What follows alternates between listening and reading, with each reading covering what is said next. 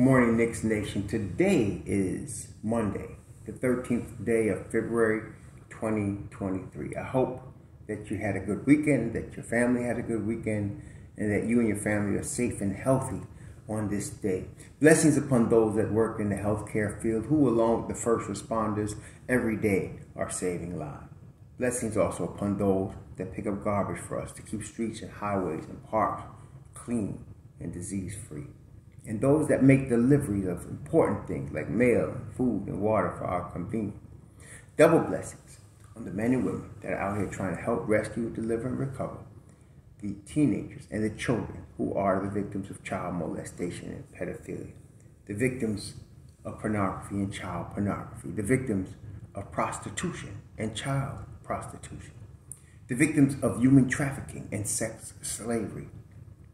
Double curses on the perpetrators, double curses on the profiteers, double curses on the perverts who create and do this heinous acts in this miserable industry. Finally, blessings upon the homeless. There are nearly 600,000 men, women, and mostly children in the streets of the United States of America, and millions around the world in similar or worse conditions. Blessings upon them, for theirs is the kingdom. Tonight, there is a scheduled basketball game. The New York Knicks will face off against the Brooklyn Nets. The Brooklyn Nets have been drastically changed in the last 10 days. Drastically changed in that they lost both Kevin Durant and Kyrie Irving through trades. They have retooled their team. Someone described it as a retool and not a rebuild. And I understand that. It looks like that's what they're trying to do, retool. Because right now in the East, the Brooklyn Nets are, at this point, the 5th seed. They're the 5th seed. And so just because they lost Kyrie Irving and Kevin Durant, they don't want to just give up all the games that they had. It makes sense that they would try their best to claw scratch and keep as high a seed as they can to try to make the playoff.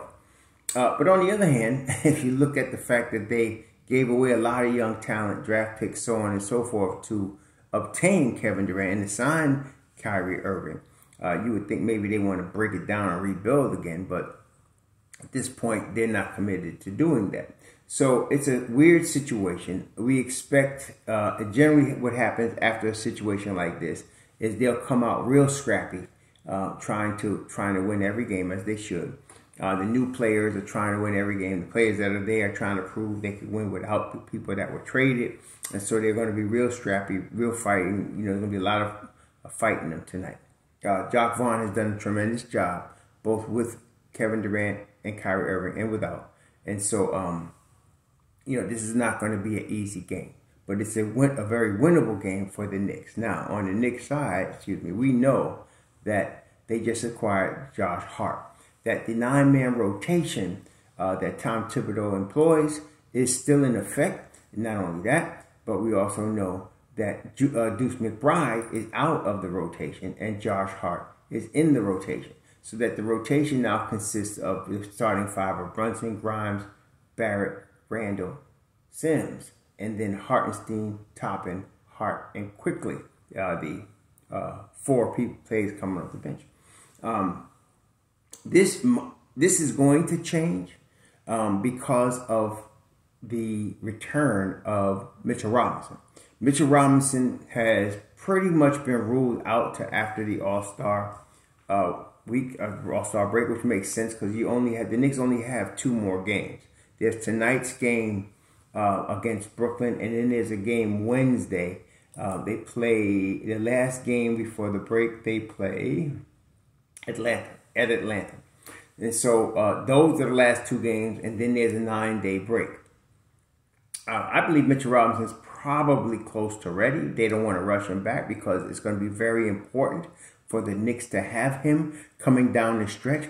Tom Thibodeau, in my view, has done an excellent job in making corrections and adjustments to keep the Knicks competitive defensively as much as he can, while Mitchell Robinson has been out. Mitchell Robinson is the main cog of their defense. So, but they have learned very well, and a lot of players have stepped up. Particularly, I want to mention Julius Randle, because in the absence of Mitchell Robinson. Julius Randle has really taken on some tough assignments and basically has helped the Knicks win a few games just by his defense in terms of his commitment to the defensive end. He's always had the talent to play defense. It's just that he hasn't always been committed. But this is the difference between Julius Randle, what we're seeing in 2023, and what we saw in the second half of the season in 2021, where the Knicks made their 4-seed run into the playoffs and lost to Atlanta in the first round. The difference is he's totally committed on both sides of the ball. He's totally committed to working within a team concept. He's totally committed to winning, okay, as a team. So he's showing trust in a Quentin Grimes. He's showing trust, obviously, in a Jalen Brunson. He's showing trust in his teammates. And he's really doing a lot better job in terms of turnovers. And of course, he's always been a ferocious rebounder, and that continues now. And again, he's won some games for the Knicks with those skills. So that's going to continue. As far as I'm concerned, that's going to continue. Jalen Brunson has now stepped up his game to another level, passing the ball more, as well as now he has a new teammate in Josh Hart.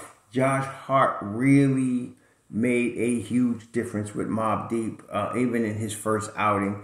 I know there's a honeymoon phase, and that's no more dangerous place to have one than in New York, because the honeymoon phase, once it's over, then people start calling for you to be traded and saying it was stinking. They start talking about management. It's a normal thing in New York. So, but even with that being the case, Josh Hart is a tremendous upgrade.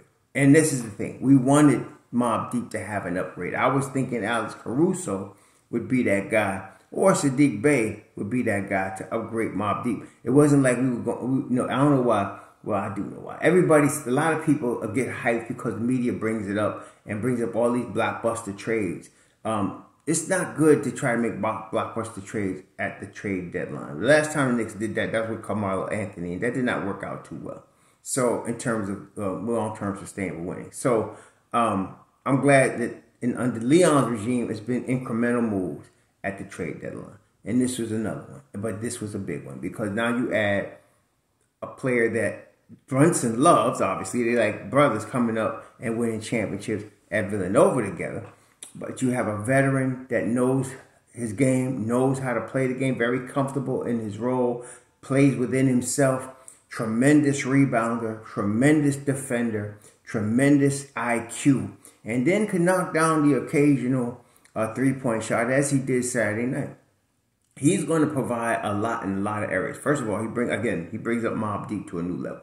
Saturday night, they scored 34 points off the bench. If they can continue to do that, the Knicks are going to be very formidable. But aside from that, he also brings a second guy that you can put in to guard the perimeter, along with Quentin Grimes. Quentin Grimes and Deuce McBride are probably the two best perimeter defenders the Knicks have. But if Deuce is out the rotation, you now still have a guy that's a 4'6", 4'6", that can guard the perimeter and guard the best offensive wing on the opposing team. And so now you're going to be able to give Grimes a little slack. And I think that's going to help Grimes long term, especially this is his second year. You know, he really missed a lot of last year because of the knee issue that he had. And so this is really, he's hitting the wall right now. But once he gets past that, he's going to be fine. But this is going to help him get through the wall and help him, and then help the Knicks in the playoffs. So the strengthening of the bench not only helps Mobb Deep, it helps the whole team. This is going to be good. Generally speaking, prior to this, when R.J. Barrett starts slow, whenever he does, it hurts the Knicks. It adds to a hole that they get in, like a deficit, and they have to fight back from. But with Josh Hart, he kind of helps cover that. He kind of helps alleviate that because of what he brings off the bench. So I'm very excited for these next two games and for the All-Star break, because All-Star break is when teams get whole. Okay? That's when they rest up. That's when they get whole. And so Mitchell Robinson probably is chomping at the bit to get back to the Knicks. He's probably chomping at the bit. He's probably running, knowing him. He's getting ready. And it's going to be a nice stretch run in March down the stretch for the New York Knicks, in my opinion. So right now, the Knicks are 31-27. And so with at 31-27, there's actually, that's 58 games. There's 24 games left.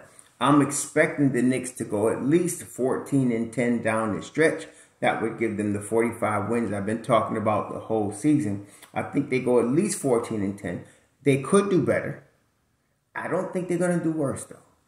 I think the Knicks are going to be playing their best basketball from this point forward. And if you remember 2 years ago, the Knicks were struggling.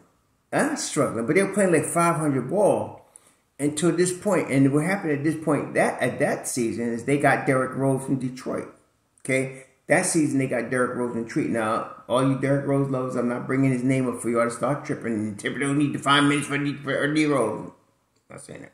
What I am saying, though, the Knicks made a move around the trade deadline that boosted their team, and then they went on to go into the 4th seed.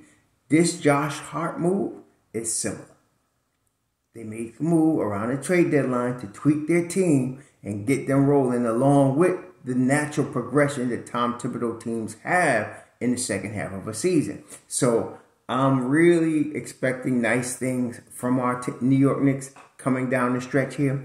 And I'm hoping they finish this week strong, starting tonight against Brooklyn. It's going to be a very important game. Not important. Well, yes, it is important, but interesting. It's important and interesting.